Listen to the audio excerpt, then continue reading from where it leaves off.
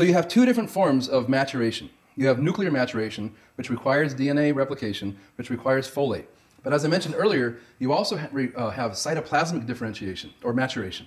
Now that is more due to RNA, which doesn't need folate as much. And so then what happens is, if somebody is deficient in folate or B12 or both, because they work so closely together, that what you get is that when the nucleus is trying to mature and replicate DNA in order to divide, it can't.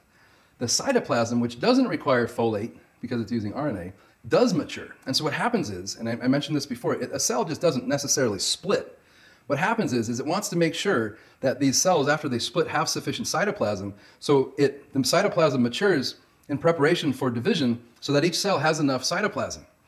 But what happens is if the nucleus can't mature, if it can't replicate its DNA, then the cell can't divide.